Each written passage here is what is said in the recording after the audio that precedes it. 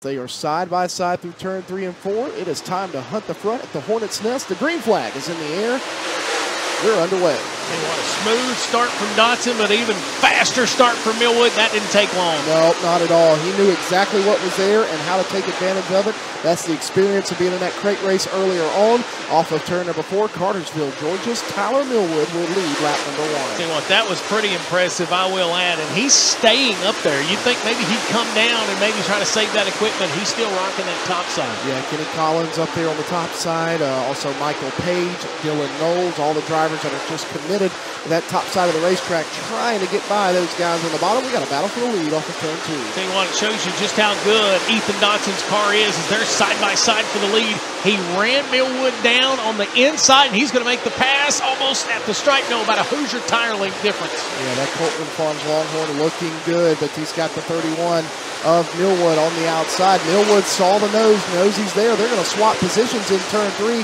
Millwood will go to the bottom, and Dotson's going to try the outside around. Tell you what, you had to wonder, Dotson's going to have to try the upper side. He's going to have to see at least what's there. Is Ashton Winger about a car length, down making a car length, maybe 3 off of turn 2 behind him. We saw just a moment ago, Ashton Winger climbed the hill down here in 3 and 4 with that lap traffic coming. You're going to have to try to clear out that middle to top side so you've got somewhere else to go when all these cars are fighting on the bottom. Oh, Putnam slow in 1 and 2, and he's come to a stop. Josh Putnam in the 212 is around at the top of turn. Winger going to try to time it. Oh, this is going to end badly for somebody about right there. And that is what the late great Rick Eshelman would have called a Waffle House, and we have built it. The same here, and Millwood going to fire a little early. Oh, we made it. Hey, we made it. Wow. Yeah, I didn't think we were going to. Now we got a race for cars in the wall, and Joseph Joyner is around at the top of turn number 1. And Millwood's going to fire. We're back to green. See what Winger and Dotson can do with your race leader, Tyler Millwood. Well, that restart was much better all the way around. Winger to the top side. He'll get around Dotson. He'll fight towards Millwood. Battle for the lead off of turn 2.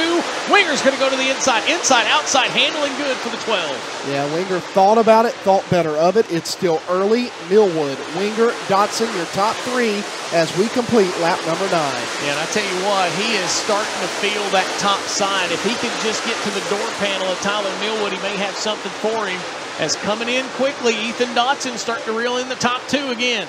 Yeah, that outside in turn 1 and 2, definitely there. He'll have a run this time. He'll hook the right rear on the cushion, try to get the advantage. They are door-to-door for the race lead. Winger takes the lead in turn 3. Air Force Ashton Winger off of turn number 2. He's going to have the lead at the stripe, new leader, and it'll be Ashton Winger over Tyler Millwood. And Ethan Dotson now will go to the top side. He's seen what Winger was able to do. He'll try to make a run down the back straightaway. The top 2 now separating themselves just a little bit. Now Sam Seawright will put Ethan Dotson into his eyesight. He'll try to take the 3rd spot. Yeah.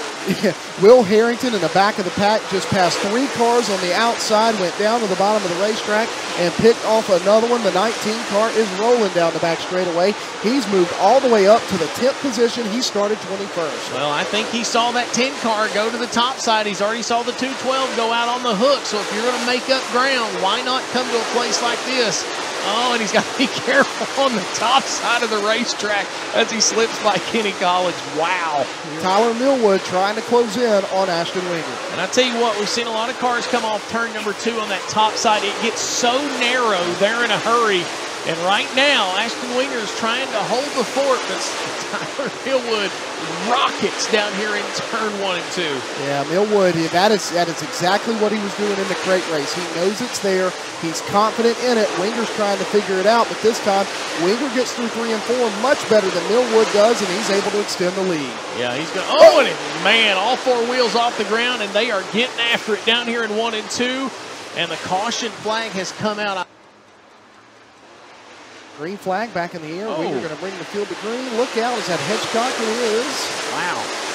Somehow saved it. Here we go. 3-way battle for the lead off of turn 2. And here comes Will Harrington. Just outside of the top 5. Are you kidding me? He is up to 6. Going to look to the inside of Page. And they're going to open the door. And here comes Will Harrington up to 4th. Wow. They opened the door. He walked right through it. Said, don't mind if I do. And y'all hang out right here because I'm going to try to go. But here comes Page.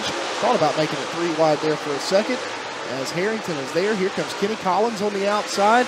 The race for first and second may not be as good, but this battle on back is truly impressive. For as bad as Harrington's car seemed to be earlier in the night, things seem to be getting better for that 19 right now. Yeah, the backup car has looked impressive there after losing the motor in the primary. He'll look underneath the C-Right. C-Right's going to close in on Dotson. Those three cars are running third, fourth, and fifth as Will Harrington, who's got a little piece of the right rear quarter panel rubbing that right rear tire. I tell you, he's wanting Ethan Dotson to kind of push Sam down. That's exactly what he did, and now he slips by one at a time for Will Harrington. He'll look to the inside of Ethan Dotson, hunting for the podium. Down the front straightaway, here comes Will Harrington back to the top of the racetrack. Woohoo! He was way up there in turn one, tried to get that run. Harrington's figured it out, but like I said, that right rear's got that fender rub, that right rear quarter panel on it. We'll see if that has any impact on this 19 car. I said it from the beginning. If you wanted to be entertained, that 19 car, he will give it to you. He'll take third off of turn two. Yeah, Ashton Winger has no idea how exciting it is for the third position right now, as he has extended a 1.2-second lead here on lap 28. Tell you what, Ashton's having some trouble getting around Brendan Smith here. He should loop around him off of turn two, maybe. I was going to say, he spent the last two laps trying to get around the 17 SS of Brendan Smith. He'll finally do that, and that's going to help him extend that lead over Tyler Millwood, this time by at the stripe. That lead for Winger, 2.029. Yeah, the sand in the hourglass starting to run out. It will be the 2 to go sign this time by. Winger takes it off into turn number one. He's just got to hit his marks. He'll do so through turn 1 and 2, no pressure. Half a straightaway lead for Air Force Ashton Winger, who works into turn 3 and 4, and off of turn number 4. One car stop at the top of the racetrack. Checkered flag is out. Gentlemen, your winner here tonight at the Talladega Short Track is Ashton Winger. That's needless to say. You had a really good race car, my friend. Yeah, I really wasn't that confident going into it there. My times were way off in the heat race, and I didn't feel great, but that's how tricky this place is, man. Adam and his staff do a really good job, and it's a big weekend. I know there's a lot of people here. It's awesome to see all the people here. Like I said, I know there's a bunch of asphalt guys over here watching, so it's it's cool to for them guys to come over and see what we do. And it's like I said, my car was pretty good. I was pretty maneuverable. I'd bottom out every now and then, like that first restart whenever I was leading there, man. I thought I was going to wipe out the field. I bottomed out real bad getting into one and pushed all the way across. But luckily, I was able to get to some brown there leaving two. I was able to shoot back forward. So, like I said, my car is pretty good. It really comes down to just all the awesome people I've got. Need to thank my dad, Zach. My mom is here, my girlfriend, Michaela. Just want to say back home, my cousin Will, he comes with me a lot. He had surgery today. Thanks to Jeff Matthews, Gene Farmer, Jimmy Waldrop, RVS, Kurz, Jeff Matthews Motorsports, Angry Elephant Tattoos and Piercings, Johnny Dome Plumbing, Kaiser Manufacturing, Integra Shocks, Rocket Chassis. All them guys helped me out a lot. Rocket One helps me out a ton. Andy Durham Race Engines, Super K Express, FK Rod Ends, Wiles Drive Shafts. I always forget somebody. CSR Aluminum Fabrication. Boyd Belt. I never mentioned Boyd Belt, man. That guy helps me out a ton. Stealth Carburetors. There's just a lot of people. Hoosier Racing Tire, Renegade Race Fuels, A-Plus Collision Center, Rap Tech, just everybody on this thing just helps out a ton. We talked in Livonia Victory Lane there. We talked after the struggles early on the season, fast race car, but just seemed like something always happened. At Livonia, we talked about how you just felt like maybe you're putting it all together, this team really fast, that win maybe propelling the second half of the season, and it looks like that's what's happening. Yeah, I mean, I really feel like we've been fast all year. I mean, I've been in a lot of different stuff, controversies, and I've been leading races and had flats. I've broke some motors, and just some silly things happen that I've never had happen to me. So, it's part of it, and we'll ride the wave whether it's high or low, and keep on going. And congrats to Tyler and Will. Tyler made me work for that one there, man. I know he was really fast. I watched him in the crate race. He had a pretty good line going. I thought he was going to commit to that top, but it was so rough down there.